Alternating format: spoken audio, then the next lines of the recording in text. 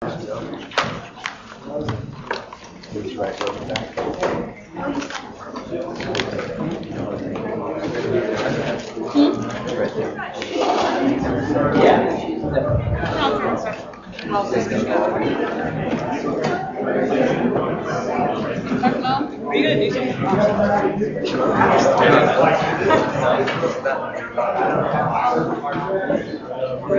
about moving seats, we have to go down. Apparently they asked us to.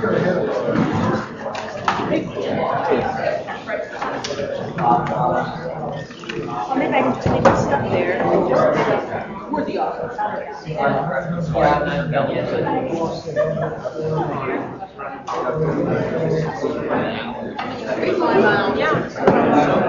climb out, you know,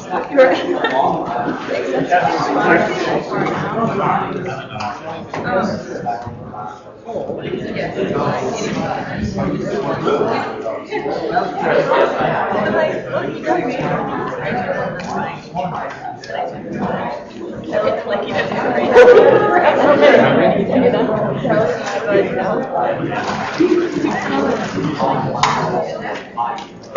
What's that? I mean, it's a month. Yeah, I'm going to get rings. Even if you were engaged, you could arrange.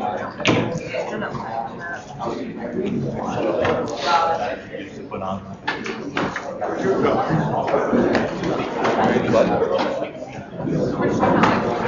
Planning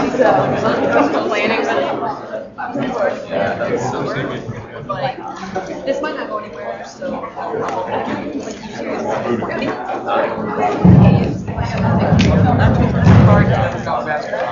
how much consideration to give them or no.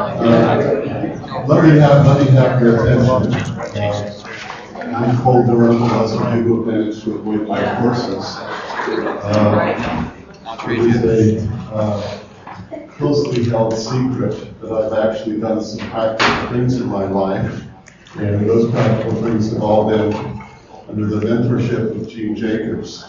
So I've been asked to do the introductions. You are, as I think you may know from some of the preliminary information, you are looking at two people who have really made the area of the law. Certainly California has had influence considerably beyond that. Redevelopment law in Utah was basically written by Eugene working with Phil Oswald, and of course the state legislature had a minor role.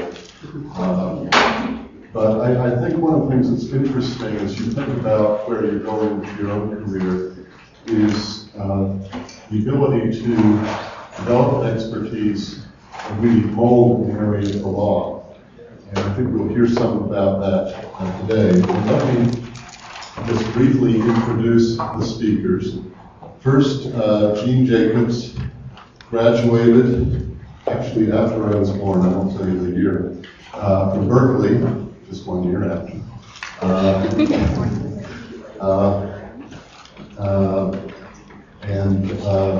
Then he worked for the California Attorney General's office for many years before going to the Los Angeles City Redevelopment Agency and then building his own firm that specialized on redevelopment agency practice. He came and taught for many years here at the law school, which is when I got to know him. Joe Coomes had a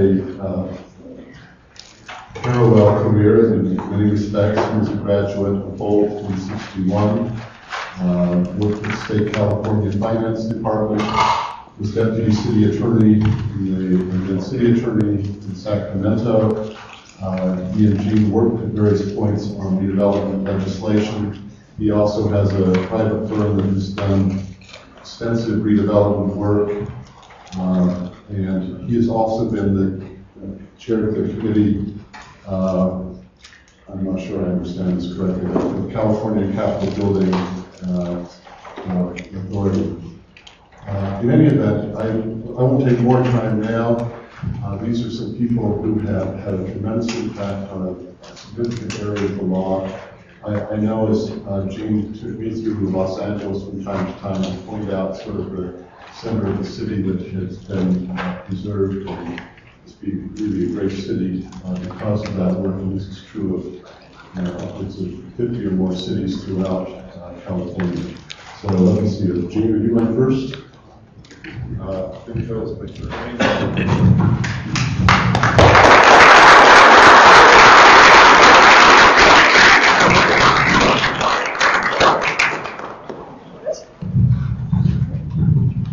Thank you, Cole, for those introductions. Speaking on behalf of Gene and myself, it's a wonderful opportunity to get together. We started out, Gene started out in redevelopment practice before I did. We could have become competitors in a state where no one else was practicing redevelopment law at that time. Instead, we collaborated and made a lot of positive contributions to the law and became best friends in the process. Today, this is going to be an informal conversation between two friends. It's going to be unstructured and spontaneous.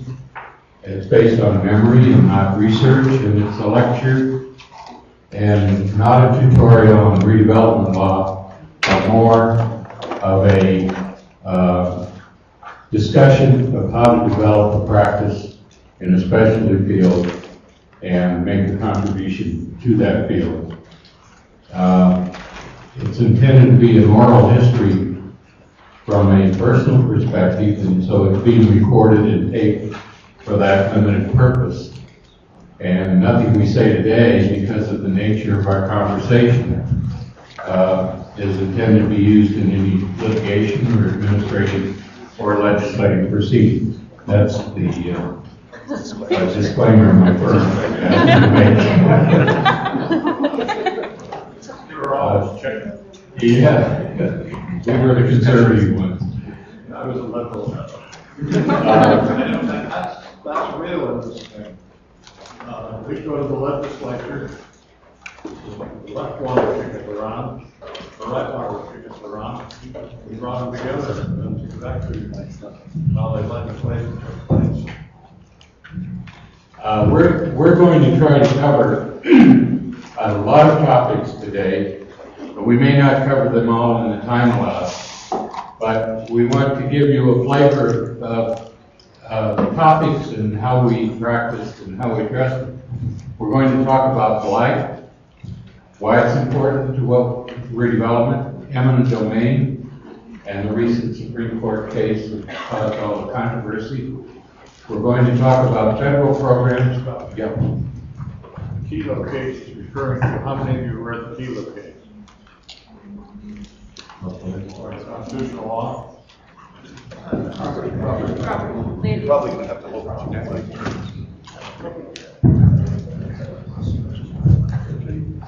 Okay, well, we'll get to that. Gene has some interesting comments on that when we get to it. We're going to talk about how the difference between the federal programs and the state programs that evolve from those. We're going to talk about how redevelopment is financed. We're going to talk about development agreements, what the Urban Land Institute calls public-private partnerships. We're going to talk about affordable housing in terms of the legislative process, because that's where most of our legislative activity was concentrated. And then we're going to sum up with some of the one or two projects that we're most proud of, or things we did in our careers, and then provide opportunities for questions afterwards. I'm going to set the stage, and the stage is a condition of California cities and American cities generally after World War II. During World War II, internally in the United States, we had one of the largest migrations people, basically from the rural south to the industrialized cities. On the West Coast, on the East Coast, and in the Midwest, where the war industries were built. Airplanes, ships, tanks, trucks, where they were located. There had been no significant investment in cities in America since the 1920s. Went through the Depression, you had WPA that built courthouses and so forth, but no significant urban investment through the Depression and World War II. So we ended up with overcrowded, after World War II, overcrowded, segregated housing, because there were still restrictive covenants in place until President Kennedy eliminated them for federal programs in 1963, and the Civil Rights Act eliminated their enforceability in 1964. Redevelopment required the restrictions ahead of some of that. That's right. They were, yeah. And then you had the end of the war. So the end of the war unleashed a pent-up demand for new housing, which went to cheap land in the suburbs. And it was aided by FHA mortgage insurance, special mortgage insurance program for veterans, the GI Bill of Rights, which sent a lot of these veterans to college, and coming along in 1956, the Federal Highway Interstate Program, which provided the automobile transportation to those suburbs. Major retailing followed the population. So new retailing malls were built in the suburbs, and during the 60s, all the major retailers left the downtown, the core downtown cities. They went to the suburbs. So downtown and the central cities were left with a loss of middle class, loss of jobs, loss of retailing, a poorer population, an older population, a deteriorated housing stock, aging infrastructure, obsolete land uses, and a diminished tax base to support all that. And the interstate highway moving people out. The federal money got them out of there, and the federal money tried to clean up afterwards. So it's working against itself. Yeah. So that's the basis then for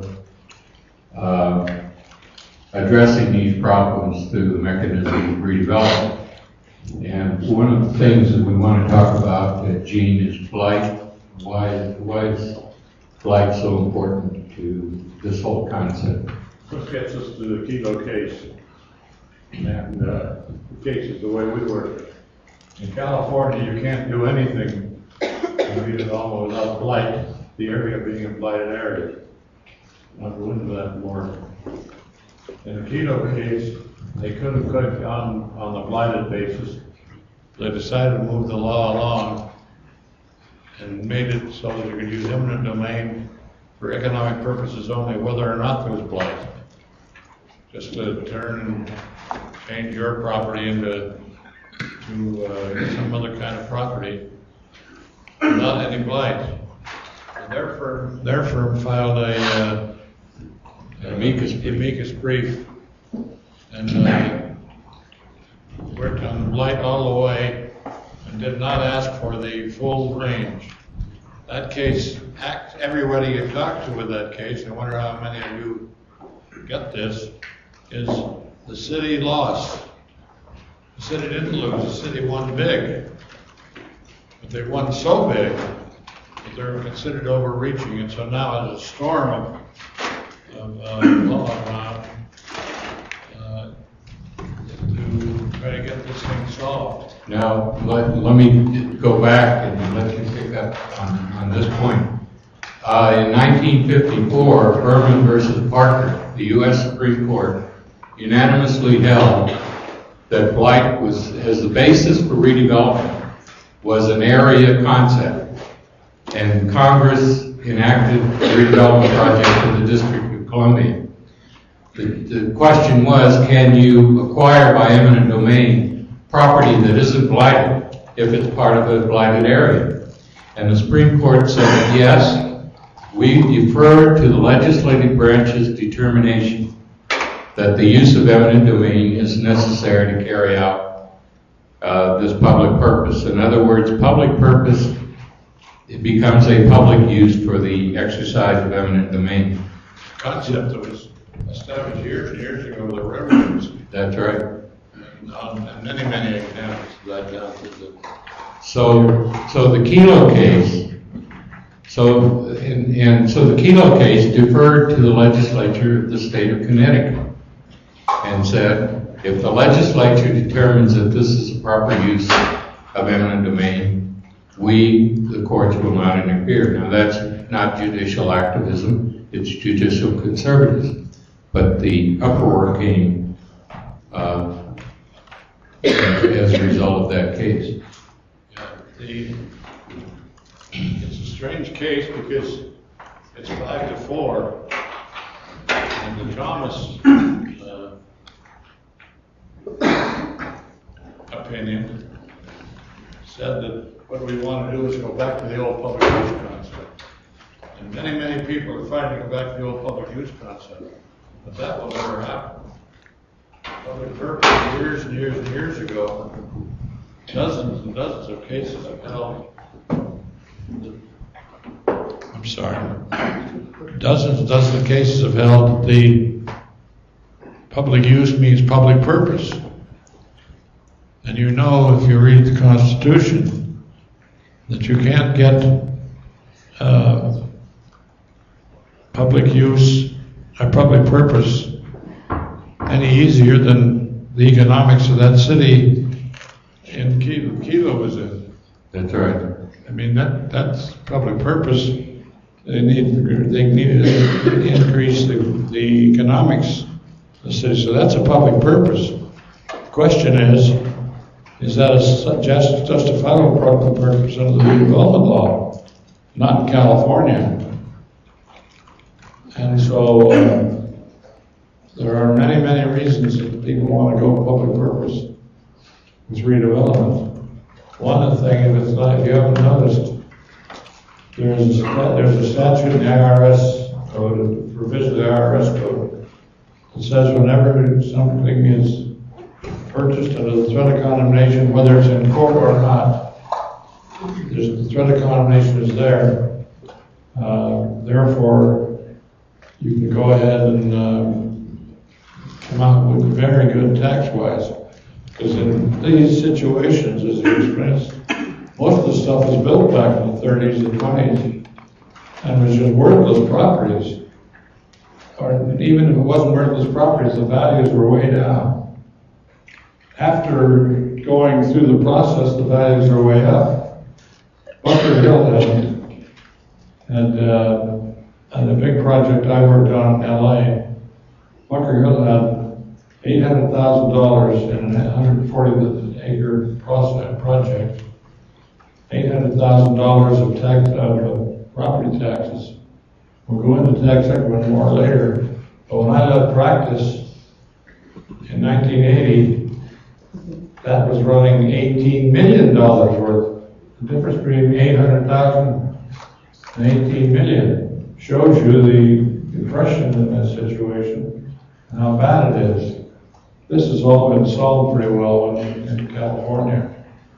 But other people sometimes don't stick with the flight concept. You want to go a little wider? No, I want to ask you about the encyclopedia lots in a minute, but I wanted to say that there is a ballot measure on in California to be voted on next Tuesday called Proposition 90. And it's funded by a wealthy real estate investor out of New York who has funded these in several states. The essence of that is to roll back eminent domain to public use and to not only that, but to change the measure of just compensation, to make it more expensive to acquire property, and then to say that if public use is required by the government and somebody else is operating that public use, an airport or any private party, the owner has to be offered land back or participate in that. There's an exception for blight, but it applies only to taking properties that are blighted and are a nuisance, and it effectively would prevent the redevelopment agency from undertaking redevelopment in a major way. But the other real sword in that is that compensation would have to be paid if property were downzoned or there were any regulation adopted that substantially diminished the value of property. I mean, that would be a lawyer's project for years if it passes and it's being voted on. Well, I think it's the blighted area is broader than you use it. Well, I think there's going to be some litigation as to what a blighted area is under the Proposition 90. You want to pass it, so there's still a loophole there. right. Well, the lawsuits are already being prepared in case it passes. But tell us that one of the interesting stories in redevelopment is how eminent domain has been used to take care of the problem of what we call encyclopedia lots. Tell us about that. Yeah, blight is slums. No question, it's slummed, and the densities are up like New York. Some of those areas are within a few blocks. You've got enough population in density to fill the United States in very few other blocks. The densities are so bad in some places, so that can be blighted. You can have it so dense. But usually when that's so, you're going to find that the buildings are upset, the buildings are not good, so forth. That's another form of blight. And most of the blight that's typical is that sort. This encyclopedia blight, I have one project, and he had another one in Southern California where hills were roving up and down, and some people subdivided by the old subdivision laws in 1920 or whatever it was. Yeah, it was early 1920. Encyclopedia salesmen went around the world selling Encyclopedia Britannica, and you buy a set of Encyclopedia Britannica and you get a lot, an oceanfront lot in Southern California or a view lot in San Francisco. And these are little 25 by 15 foot plotted lots. Going up vertical walls. They were just a bunch of crooks. They were charging you $5 million for the encyclopedia and giving you the lot. And then later on you found all you were doing was buying an encyclopedia. Know what happened? Nothing happened. It just sat there, and finally all that property belonged to the kids and the grandkids and their grandkids. And you could never privately make that property useful. It was totally useless. That's blight. There's other forms of blight we'll probably cover as we go along, but that's a big example. So it's not slums, it's not even the blight that we normally work with. It's disuse of land, unused land, disuse of land. There's all sorts of changes in the law. My problem is I left the field 26 years ago. There's legislative changes that I don't know. Joe will have to give them to you. Okay. Well, with blight and eminent domain as being kind of foundations, redevelopment agencies are a creature of the state to perform a local purpose, and they're unique in that situation. They're extraordinary in that situation because of the powers they combine in one agency locally. It's eminent domain, it's land use planning, it's financing, it's controlling and regulating development, and it's being able to enter into developments with developers, agreements with developers, to engage in real estate transactions like the private market. And you, the Los Angeles agency was one of the first when you were general counsel. And the role of you as an attorney in all of those aspects was an important one, wasn't it? Yeah, well, the fact is that we don't see the law as taught in law school. The problem with law as taught in law school is litigation. You take a number of courses and you go over them with litigation. I didn't learn any of this stuff. We became successful at it in law school. We like to practice the kind of law that's referred to as non-conflict law. Non-adversarial. Non-adversarial, just transactional attorneys. They're very, very important. And yet, whenever I got a piece of litigation came into the agency, I could raise my rates. I should have been able to raise my rates if I kept them out of trouble. No, and this is real. This is exactly what we did. We played the game. When it came up, you're opposed to it, you're in favor of it, we meet with you and we find out why you are, and then we write the solution in legislation or otherwise. Don't forget that legislation is one of the aspects of a lawyer. But not lobbying. We would not accept any money for lobbying. We appeared in the legislature regularly, but we didn't accept any, and we're not lobbyists. The lobbyist is the global warming, non-global warming. Whatever decision they get out of any kind of litigation or the tobacco thing, you're not going to get litigation that leads to necessarily the solution that it ought to. We were trying to get a solution to a problem, and it works. When we appeared in the legislature, we were trying to represent the broader interest of the field. And, I was, and you were often, I think, asked, who are you representing, Mr. Jacobs? Oh yeah, Mr. Campbell, a state senator from Southern California, and a Mormon, by the way, leaned over and said, your clients know what you're doing here. I said, no. He was shocked. I said, I'm not representing my clients, I'm representing what's the best thing for redevelopment. We used to rewrite discovery stuff out on the wall, on the back wall of the room when they said they'd go for this, go for that. We were able immediately to know that that would help the redevelopment field. And we also tell redevelopment clients they can't go beyond certain limits. You got to have a certain amount of client control, or you can't practice law properly. I had a lawyer recently who was told what to do by the redevelopment agency, and he did what they told him to do, and I said, well, that's not the law. He said, well, that's what they wanted. I said, you're a whore. But listen to the Chief Justice, listen to the Justice, Alito and Roberts.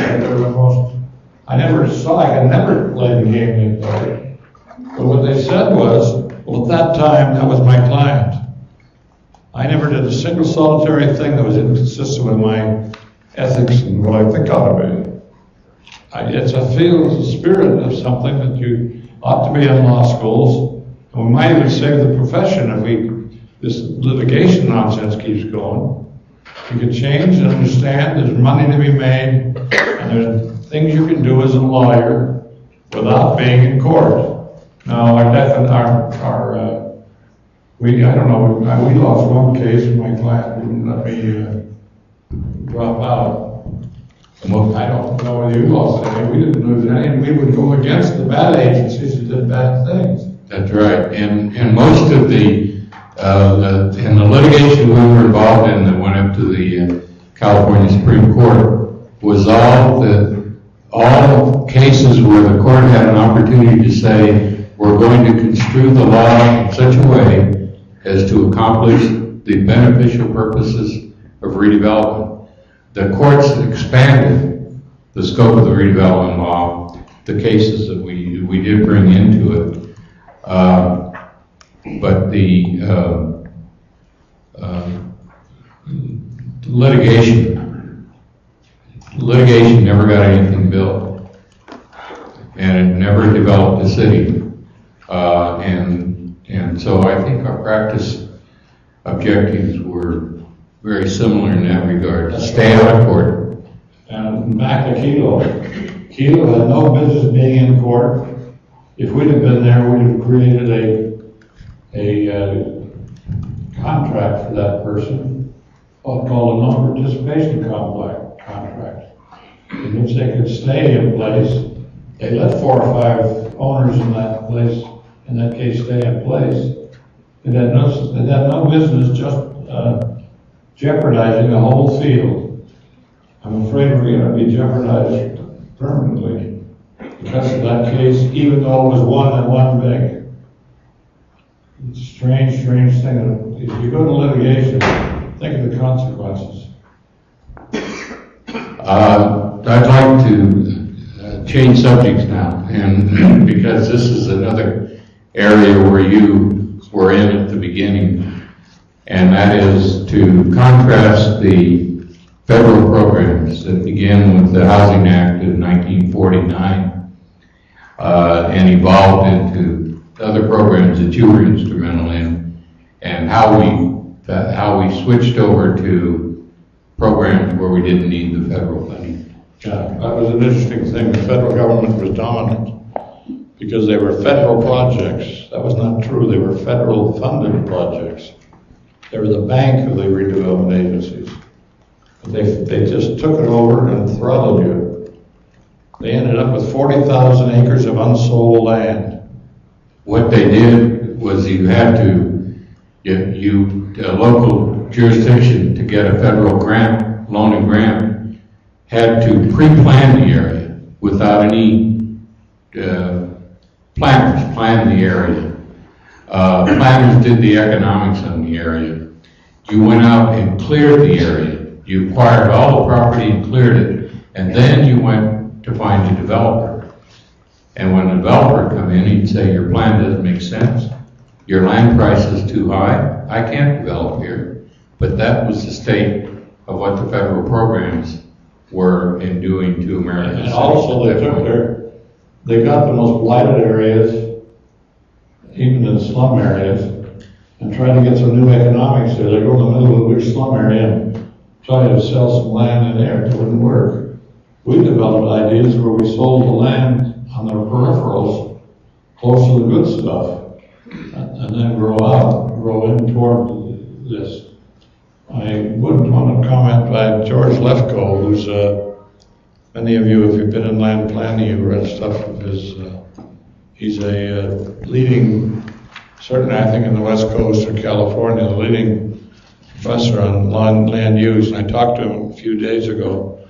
He wanted us to ask you a few, I'd be to give you a few answers to a few questions here. I told him I'd give him the answers afterwards if we didn't cover it here. But when I talked to him yesterday on the phone, he said, I can now drive, and he was not originally a friend of redevelopment. He said, I can now identify the redevelopment projects by driving down the street and see the good planning, the good pre-planning, the strong economics. And this was turning somebody around. I didn't even ask him about this. He just added that to it. And this also involves, as he said, all kinds of things in terms of quality of life. And you'll find that redevelopment projects are strong in your community almost no matter where you are, if you're from California. And Utah has a number of them too. For instance, this hotel, the hotel downtown, we did by redevelopment. I brought the developer up. The redevelopment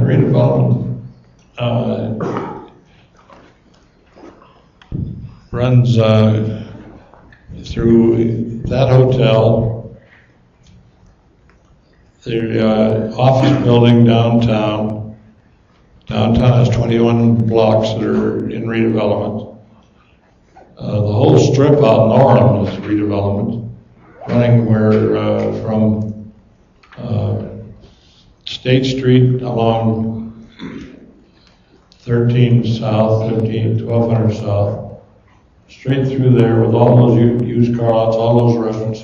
That's all redevelopment. The city itself, Utah itself has a lot of redevelopment. It's very typical. Well, over the years, the federal programs went from the big loan and grant program. They went to a model cities program that gave the power to the mayors to allocate the money, and then they went to a program that you were instrumental in having them create urban development action grants. Yeah, I was advising Atlanta, and I discovered the next president of the United States was going to be Jimmy Carter. They all knew it was. It was amazing. They had a peanut brigade, and they knew he was going to be president. So they took our ideas and put them into a statute called UDAG. Didn't tell me about it or anything, but they did. And then they called me and asked me to run the program. I agreed to run the program, made a big mistake by not continuing through. I didn't go. But the UDAG program worked out all of the bad things that were in the federal government's transactions. First place, it took them. I had a project that took 6 years and $6 million to get the Adelaide City Council to vote no. They voted no, and there was all that money wasted and spent. When we developed the UDAG program, the federal government had to operate within 6 months and approve it. Although there's going to be some problems because the law required that. It was to deal with places that are ready to have their developer and ready to build. And the only thing missing was the final piece of the financing that UDAG provided. Yeah, and we had, in order to have a gap, you had a gap. Well, this is going to get into the financing. Yeah, well, that's okay. Yeah, we can come back to that. But that's just one last problem. The Bunker Hill is going to get a 2/3 grant on a huge project. The Watts, no way to get any tax income going or any economics going. I discovered that this is something I don't think many people did, but I discovered that the program allowed you to take any grant you don't use and to switch it to any other federal project that existed. So what do you know? Instead of us taking a 2/3 grant, at first we took a 1/2 grant and transferred all that money to Watts. We ultimately didn't keep the grant at all. We used all tax increment for the grant. The tax increment program, cities initially could not finance the local share of these federal programs, the matching share of federal loans and grants. And they tried, several cities, including my city, Sacramento, put general obligation bonds on the ballot for the purpose of qualifying for federal money for redevelopment. LA too, and they all failed. The argument for redevelopment in Sacramento at that time, after the war, was that it had the highest tuberculosis rate in the world, and it was because of the farm population that was single man, overcrowded in the old parts of Sacramento that provided the farm labor. But anyway, those failed. So a very creative solution was tax increment financing. that was put on the California ballot. Very simply, the taxing agencies continued to receive the taxes they were receiving from an area before redevelopment, but after redevelopment, as the assessed values increased from investment, property taxes increased, those property taxes are allocated to the redevelopment agency to pay for the cost of redevelopment. The power of that is illustrated by, in Sacramento, the Capitol Mall project, which took 8 blocks of blighted property as the entrance to the state capitol, redeveloped it, one single building, producing new property taxes paid for the cost of that entire project area. Yeah, now this gets to the property tax. It could only have been done by Constitution. Property taxes are, when you look at your bill almost anywhere in the country, you look at your bill, it'll be taxes for county, taxes for school district, taxes for all the local governments, the city, that's on one bill. The tax increments are when there's an increase over the assessed value of what was there in the beginning, then you can get whatever grows out of that tax increment. The tax increment, they call it, that grows out of that increase in value. And it's tremendously powerful. And it lends itself to a great deal of creativity. You can deal with it with shopping center. You can deal with it with a developer. You can deal with it with going to other cities. You can't now, I guess. California. Right. But what it did, ultimately, is it freed us from dependency upon the federal bank, the federal government, to provide the funding. And they felt awful about it. They felt like we were dirty guys not going along with them. But that flexibility made our projects, and they became the model for the UDEG programs. You said they were market driven, they were done with developers, they were more flexible and faster, and you just got results. You invested the tax increments in order to get results.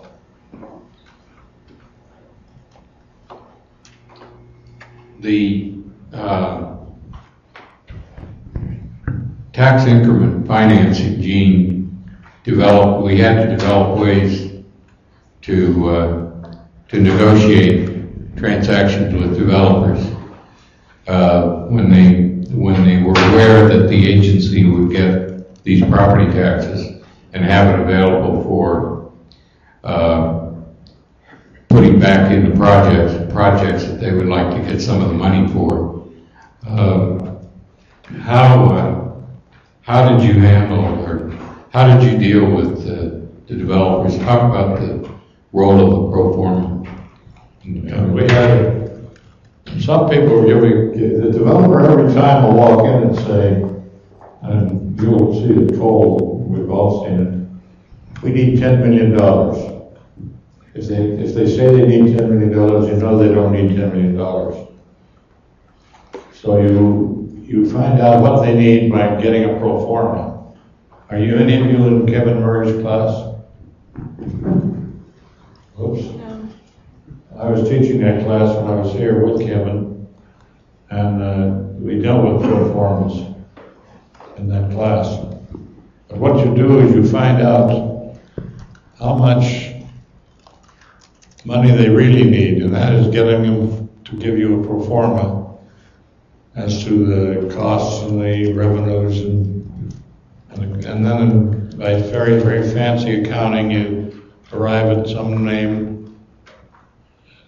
relationship to what the price is, what the price ought to be and what they needed. We call it a gap. The gap is there that they don't need, or they do need. They have to prove there's a gap that they need. They don't get anything if they can't prove a gap. That's a process has now been embodied into the law. What was practiced became law, and now redevelopment agencies, before they make a contribution to a project participation, are required to make a public report indicating what the economists, financial people call it residual land value, what the land is worth for the project given the costs, the revenues, the value of the project that will be developed pursuant to the agreement. But it started out as practice and then became law. This still, we played a trick on them, because the developer has at least four pro formas. The pro forma for buying the land and convincing them, the pro forma for their own self that they know and believe in. And a lot of them are so optimistic they can't even believe in that. Pro forma the redevelopment agency needs, because you need a lot of money from the redevelopment agency. Pro forma they've got for the lender. And I never had, and one of them deny it when I claimed those four pro formas are there. So we had economics, financial guys on our side. Oddly enough, we found out that the other side never knows what we're doing, and we always know what they're doing. I'm serious. They get to the end of the negotiation said that I didn't know that you believed that, what you said. I said, no, we believe it. You've got to believe what you're negotiating and know everything you can know about the other side. And it isn't that hard to find out. But and hopefully, if they find out what you have and what you're doing, it'll be quicker and easier negotiations. The better the attorney on the other side, the better you're going to have in negotiations and lack of litigation. I always, and I think we shared, again, similar practice styles, even though we didn't practice together, but I always felt that my role in negotiation was to solve the problem for the other guy. And in order to do that, I had to know his situation and understand his risk and his financing as well, and sometimes better than he did. And furthermore, I had to I didn't couch negotiations in the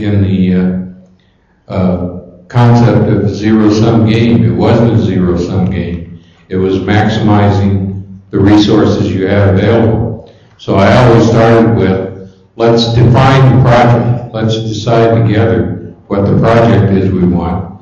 Now let's cost it out and do the economic. Forget who pays for what. Let's just see if the project is viable from available sources. Then we'll start talking about how we leverage public money and private money and lenders. But the negotiations on both, I think we both did this, we're educating the other side as much as we're negotiating them. We each had a number of shopping centers, major shopping centers in major downtowns. And I was meeting with Caldecott, what's his first name? John Caldecott, in each of these projects, because Broadway Hale and Payment Department Stores was normally in one of those. And we could have something go wrong and one side be cheated out of, and then we go back and we renegotiate it when we discovered we didn't get what we meant to get. And he was the best developer's attorney I worked with. The shopping centers are a good example of the way to not only look for creative solutions, but the way to find a better way to do something. And that idea came to me from a shopping center developer who said, every shopping center I do is a correction of the mistakes I made on the last one. It was Ernie Hahn. And so I've always felt that everything I do, I can do better the next time I come to it. Well, the shopping center problem was the major department stores were not convinced that they could come back downtown under any circumstances. You had high land costs, you had very constrained sites, you had a land assembly problem,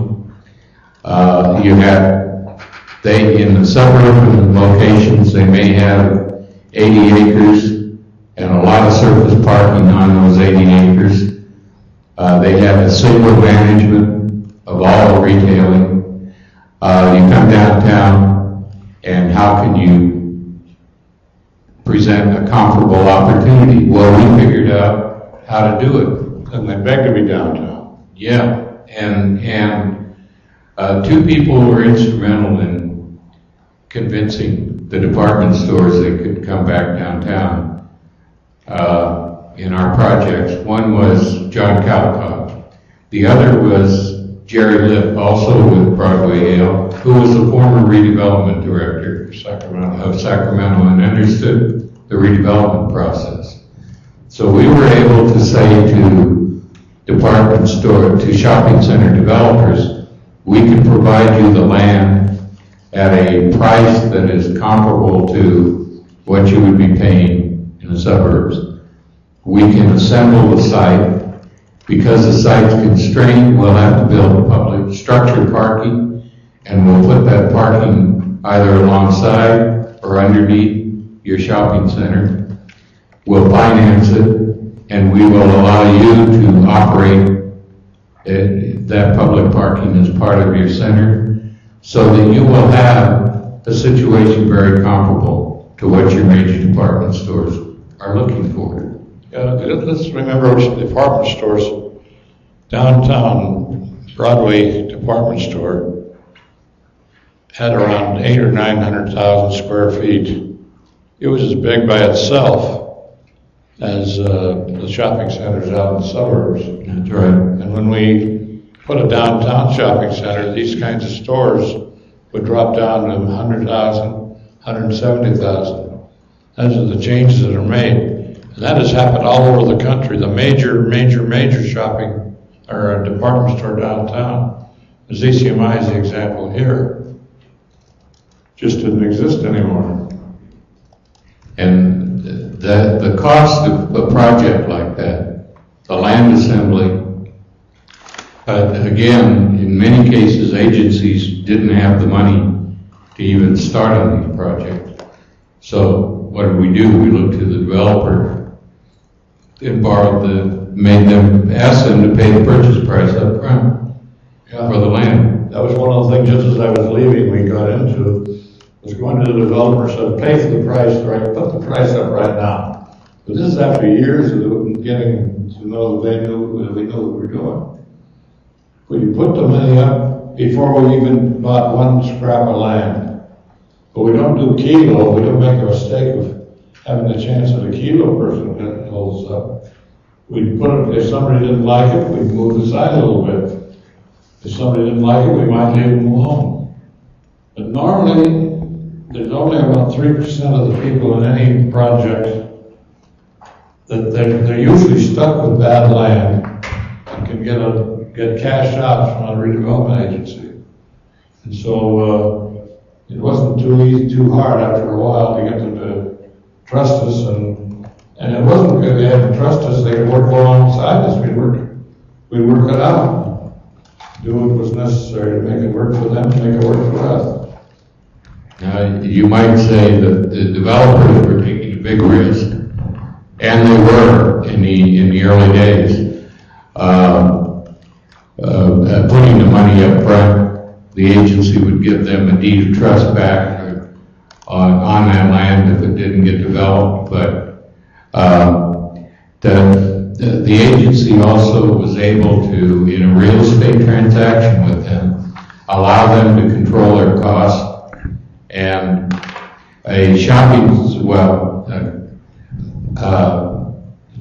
Gene was involved in Pasadena in a landmark case called the Graydon case, which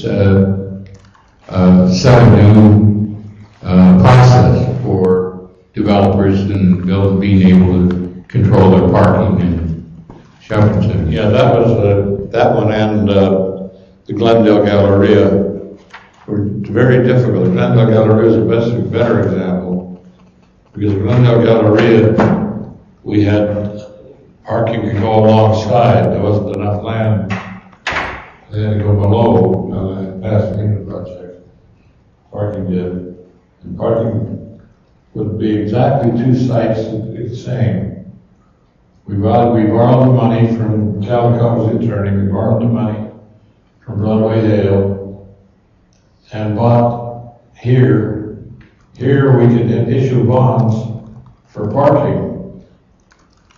And the parking, if they didn't pay out, if they didn't go forward, we took risks too. If they didn't go forward, we might be in trouble. We never once did we go get hooked up.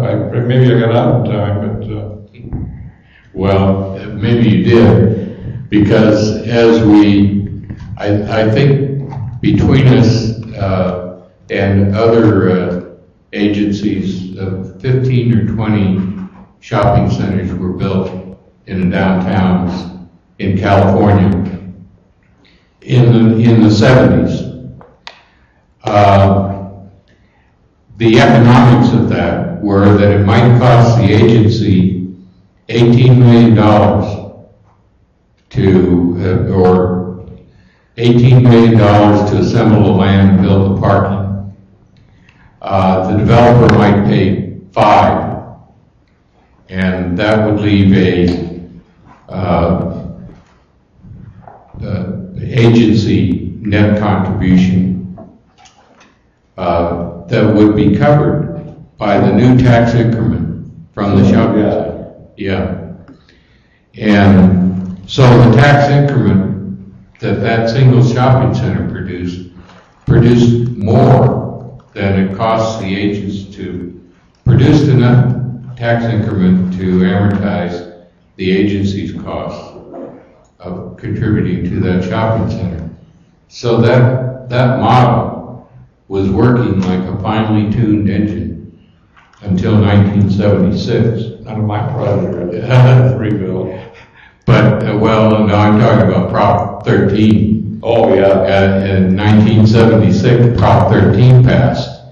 And instead of having property taxes at 2.5% of assessed valuation, you had property taxes at 1% of assessed valuation. And all at once, these projects were, with bonds outstanding, were turned upside down. And one thing that legislatures are aware of when you call it to their attention is to avoid impairments of contracts.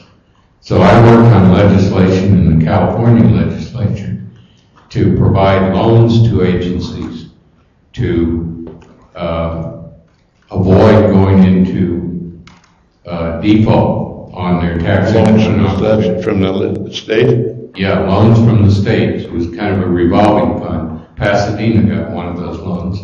And then where the gap was really, the impact of Prop 13 was really significant and dangerous in terms of the agency's ability to come out from it.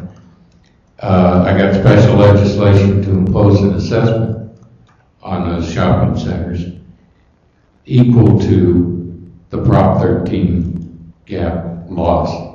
And that required the shopping center developer to agree to be assessed so that his taxes would go right back up to where they were before Prop 13. And we had one developer that did that.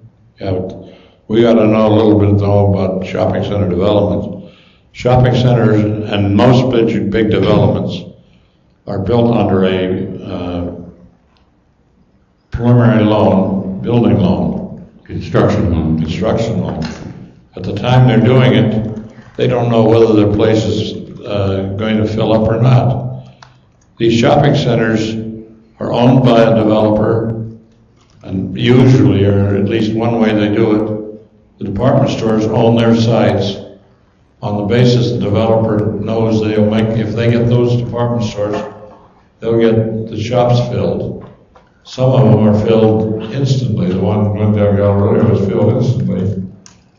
And so they can then finance fully. They'll play out their construction loan until they get a value, a really good value in the department stores.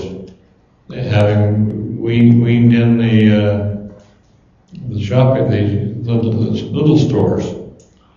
Well, by the time they do that, they borrow more now than the shopping center cost as a whole. And so their rate of return is infinity. I mean, they're all paid off. Well, that shows that you can almost have to pay back all of it. It's the front end that gives them the trouble. You can almost get them to pay it back. That's right. But the techniques that were developed for those shopping centers were extended to mixed-use projects, really large mixed-use projects, where developer money was put up initially, and then the agency tax increment came into participation with it when it came on board. But the long-term impact of Prop 13, coupled with changes in the retail marketing situation, basically led, number one, to a focus on, say, distorted land use planning, because property taxes were now no longer the bonus for local government and economic development. The sales tax was. So retail became more of a focus for development than housing. And as the retail changed to these big box, the category killers, the big box retail, Walmart and Toys R Us, the single specialty huge retailers that would just compete and drive out the local stores. It's began to skew land use planning in all our cities. Everybody was out for the big boxes, and the competition. And they're ugly too. Right, and they're ugly, and when they disappear, they stay as abandoned buildings. So the result, and Gene says it was all my centers, none of his. I haven't gone back to check. It's interesting that you're the only one who has the historical memory of how these projects got built. And then 20 years later, you have to come back and rebuild them or reposition or tear them down or do something. I never thought I would be working on the second generation of the redevelopment projects I worked on in the 60s and the 70s, but that's what's happening. And so the shopping centers that were so dominant in the 70s that we worked on, all the ones that looked like retail malls and weren't open to the streets, like Horton Plaza in Pasadena, all the ones that looked like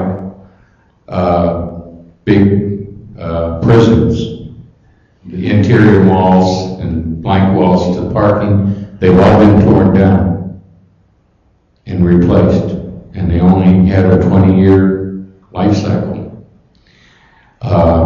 I think one isn't, though, is Glendale Galleria. It's still, as far as I know, as sharp as it can be, and it's got as open, hardly open, but it's a better quality and higher quality itself when it started. Yeah, not all of them. Yeah, I shouldn't have said all of them, but a good number of them have been torn down and are now being developed into mixed use.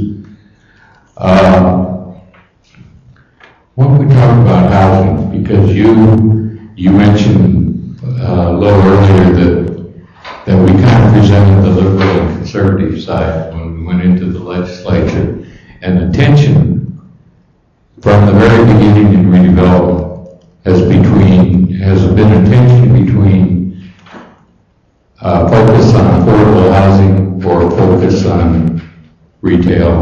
commercial, tax generating uses. Well, we found from the left that they wanted this kind of housing.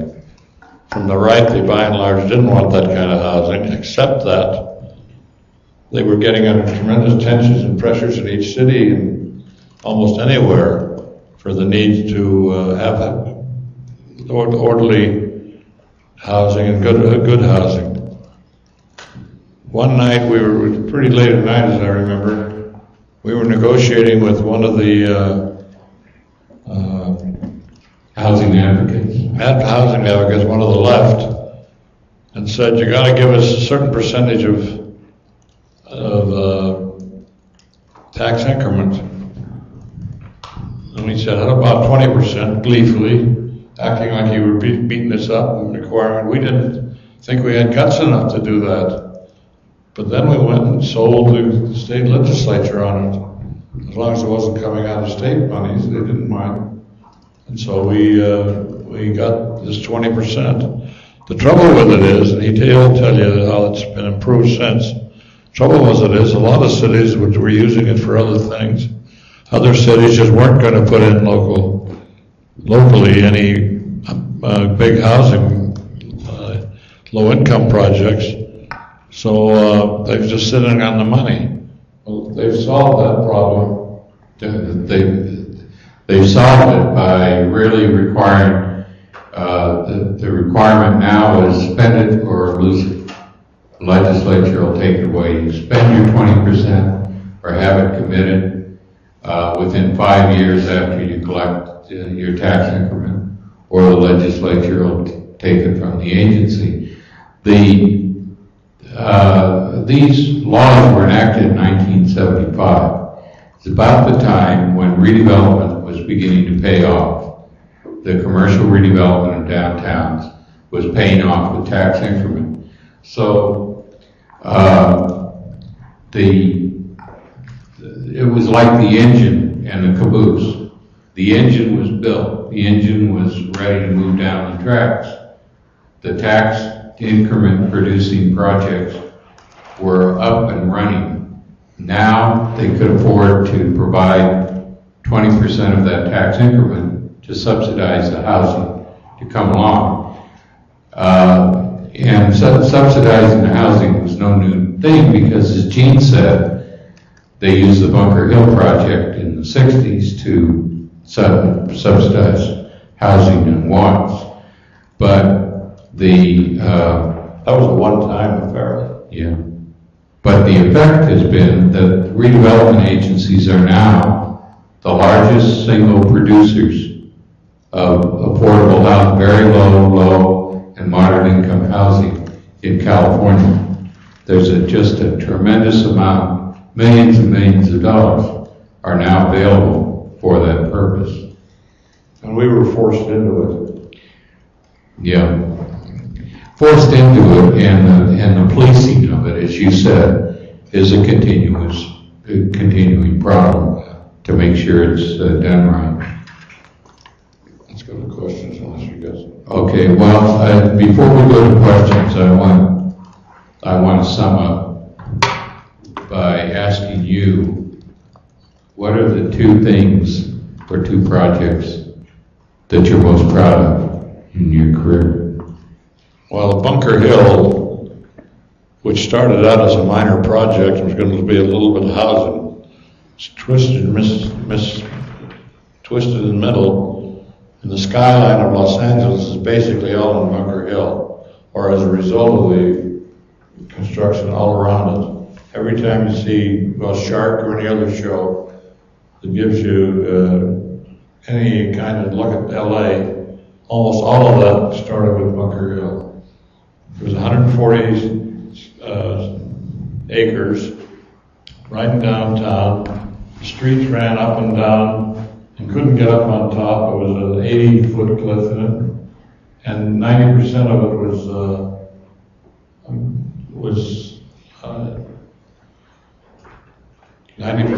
was blighted. But south of 4th Street was not blighted. And I mean, not blighted by the people arguing against us. Due to this whole idea that you don't have to have every square foot blighted, Bunker Hill became the standard. The brief was this way. It was written by myself and a law clerk, and it was this big. There were 17 counts against us.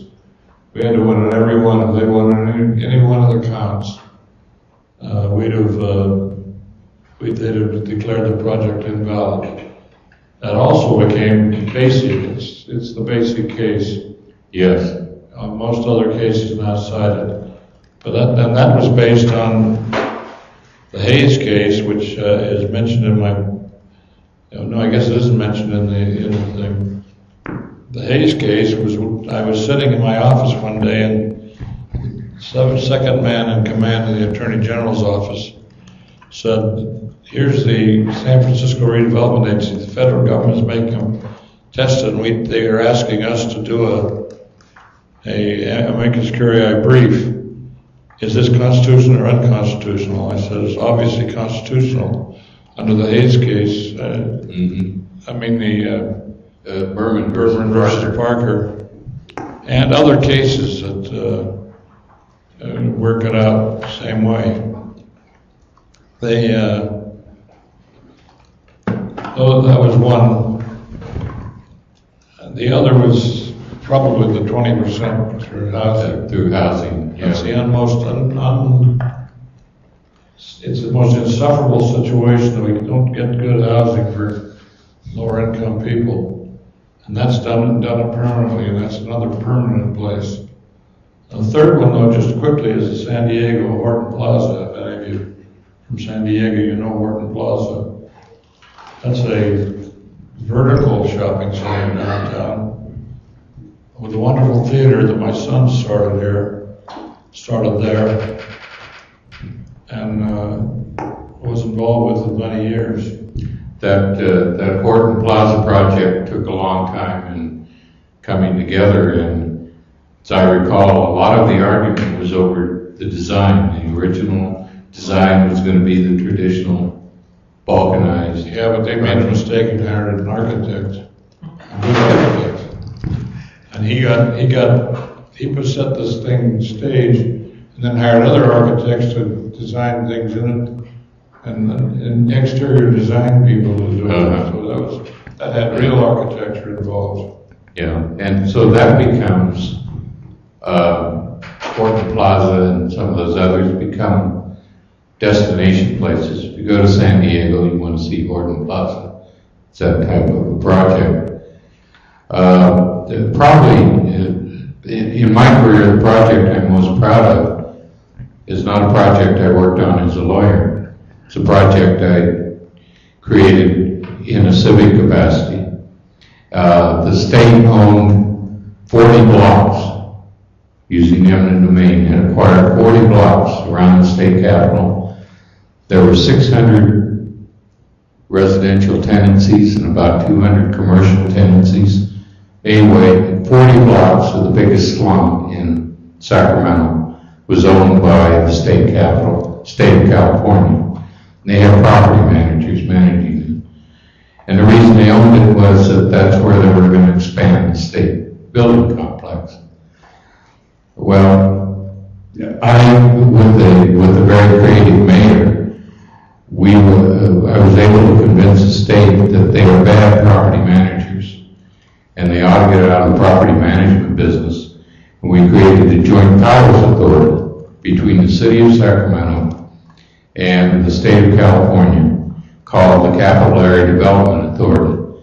Responsibility of that agency was to manage that 40 block area, redevelop that 40 block area in coordination with state buildings, create a 18-hour community in the city of Sacramento, and just turn that around. And for a long time, with virtually no taxes, we created the area as a separate redevelopment project, separate from the redevelopment agency's projects in Sacramento. And I served as chairman of it for 7 years. One of the things I insisted upon, we had a lean and mean staff of 3 people. I said, we're having an agency that is exempt from civil service. So we went out and hired college students to be our resident managers and fired the contract managers we had. And we were able to hire our own personnel. Anyway, we managed the properties, and we also were able to redevelop properties. Today, that 40 block area is a viable, exciting neighborhood in Sacramento. And it was an experiment, but it was an opportunity for me to put into practice some of the things I've been thinking about as a lawyer. It was very rewarding. Yeah, we ought to get close to this. At the beginning, the federal government demanded staffs and people in every position. We had appraisers, even though they're only used at the given time. It just was a nonsensical situation. 2 or 3 agencies built up huge staffs, but ultimately we were the staff. And maybe our associate attorney, city managers would we work direct with city managers, and most of your time in this is spent appearing in front of city councils. And it's a challenging event. You walk into a building and you know darn well the 5 votes are there against you. You walk out and you got the 5 votes.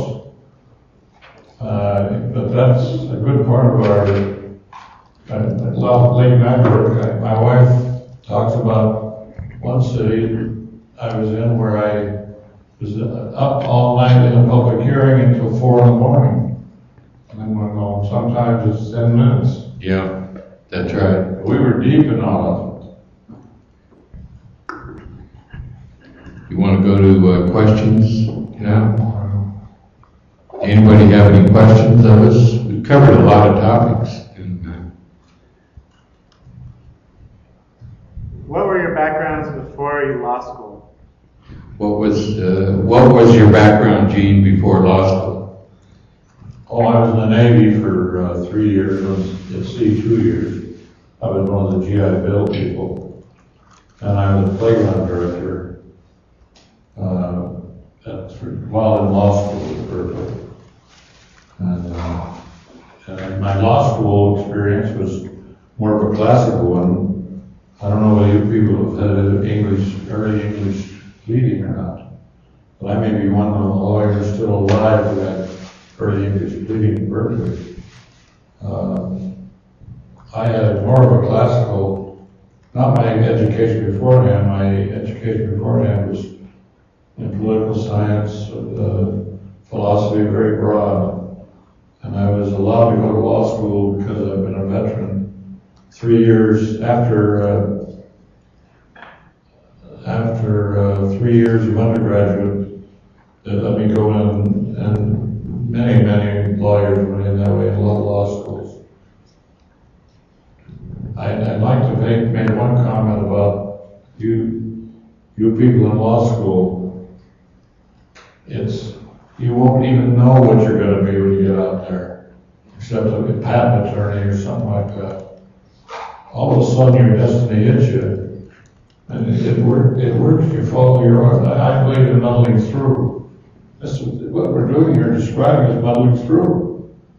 We get lost in something before you know it, I muddle.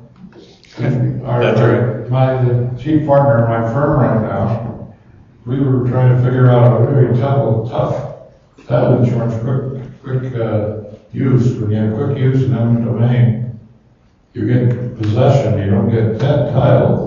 The title companies would not give you the title policy. We were trying to buy these properties early without the proper money. We needed to change. We couldn't figure it out. And here's this kid just barely out of law school. He walks through, here's the apartment, and solves it. Yeah. I mean,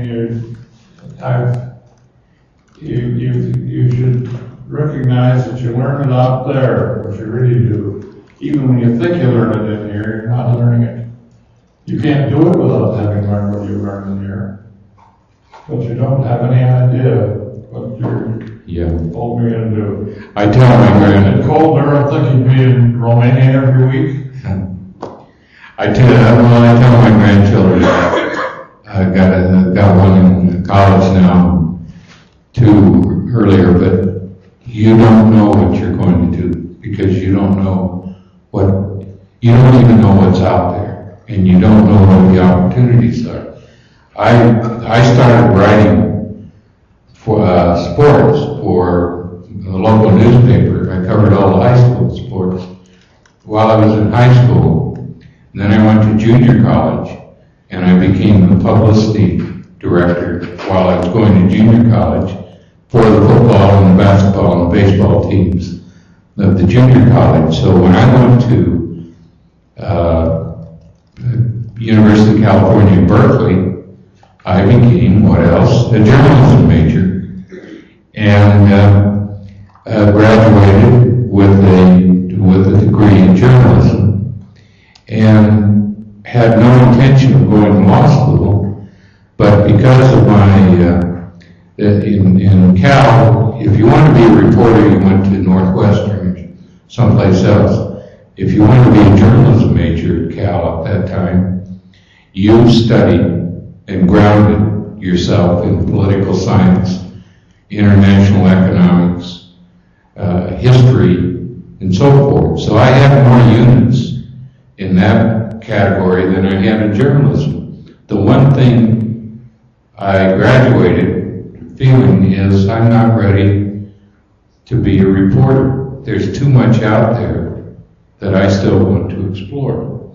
So I entered law school because I didn't want to go to work as a reporter. I didn't want to work as a distributor like that, just after high school. Yeah.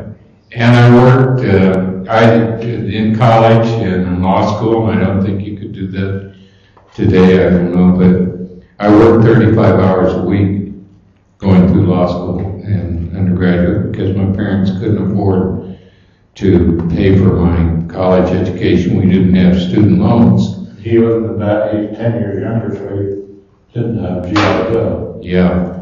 But when I graduated from law school, I'm at the same point in my life as I still don't know what I want to do. But one thing I'm very concerned about is going to work for a big, huge law firm and just becoming a minion, working on litigation for 2 years of my life. But I was very fortunate in my career track. I kind of felt that I'm going to, about every 2 years, I'll try a different aspect of the law. So I went to work for the state. I went to work for the Legislative Council, learned how to draft laws, and then I became a redevelopment attorney. I didn't know a deed from an easement to... Well, this law was just created about the time we Yeah. lost kids law school. Right. And then I became city attorney. And then when I joined my firm, after being city attorney, I had a passion for what I ended up devoting my career to. And that was a passion for rebuilding cities and improving the quality of urban life. And I got the same place. My son asked me when he was working 3 summers for us, what's the passion in there? What happened? In our office, we cared. And it was a passion. Solving problems is a heck of a lot of fun, too. This is not the minion being the minion. That's right.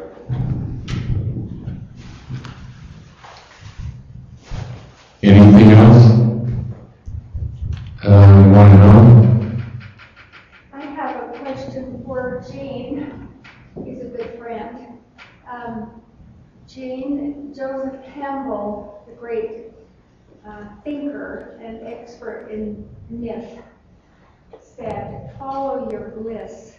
Yes. That's what we did. Is that Yeah. what you did? Yes. So I wanted to ask you if you had found bliss in what you've done. I think we both have. To someone once told me in my firm, said, I envy you tremendously because you have been able to integrate your practice of law with your hobby and with your personal interest and with your traveling. Yeah, I would have worked for free, except my wife wanted me to bring money home. Well, and I would also say that Gene is one of the best gospel doctrine teachers I have ever had experience with. He's a many-faceted man.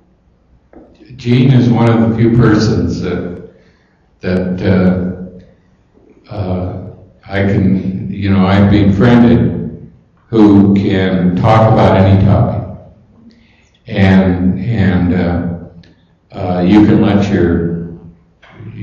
your hair down. You can talk about religion. You can talk about politics, whatever, without fear of censure or controversy or anything else. And we've had some spirited discussions.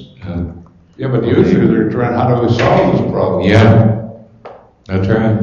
You dummy, why didn't you know that before? So that Murray doesn't get the Yeah. Let me just ask, because I've been the beneficiary of this, but I view Gene, and I suspect you've had the same experience, as being a phenomenal mentor to those working around him. And I suppose the question is, based on your experience, how do you sort of develop the ability to do that mentoring? And if you're a young lawyer, how do you find the people who will give you that kind of mentoring training? That's a good question. I'd like to ask. Most of the lawyers in my law firm that were good could not mentor. I'd wander down the hall and mentor a young attorney and find out that he was in trouble, and I'd go and tell the guy, and he hadn't noticed. You got to find the mentors. I don't know where you find the mentors first. There's plenty of kids that want to be mentored, although I don't think they know they ought to be. But mentoring is the key to this whole thing. You ought to practice the law. If you even go as a minion, don't be a minion. You get a mentor. When I look back, I had mentors that were important to my practice. And they were different types of people, but they were, and they led by example, not by lecture. And I tried to mentor that way myself, but the difficulty is that the practice of law now is structured such. It's structured for production and not for teaching. And so my opportunities to, and I think we're both teachers. When we have a sabbatical program in our firm, about every 10 years, 10% of the partners are off on sabbatical.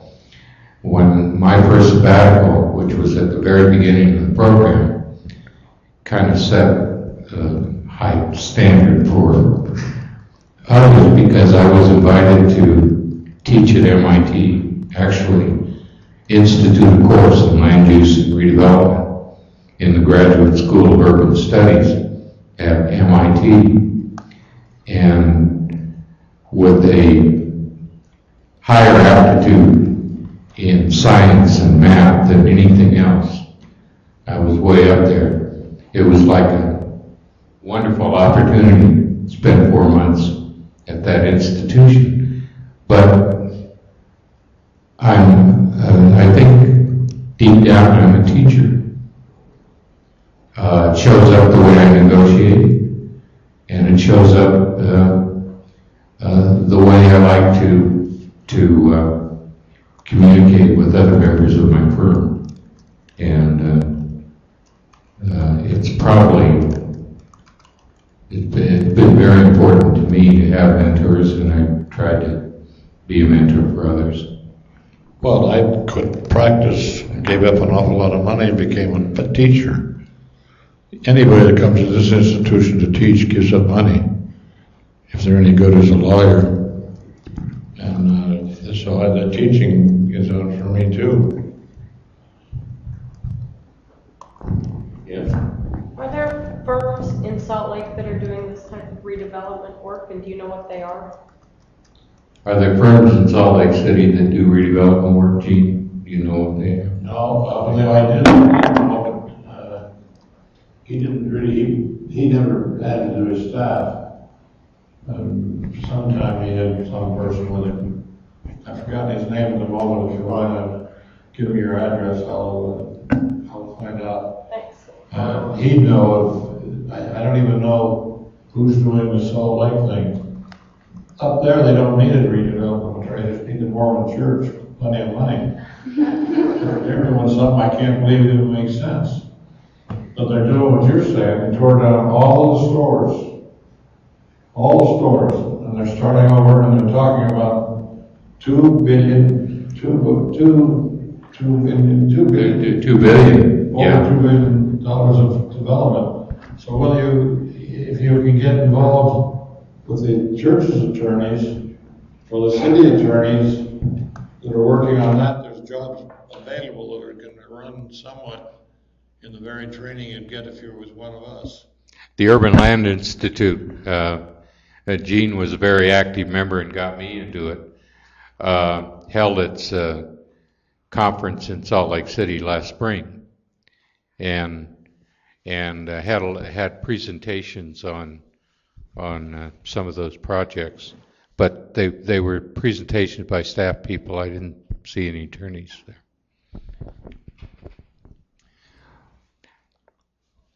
Thank you very much for allowing us to reminisce. Thanks.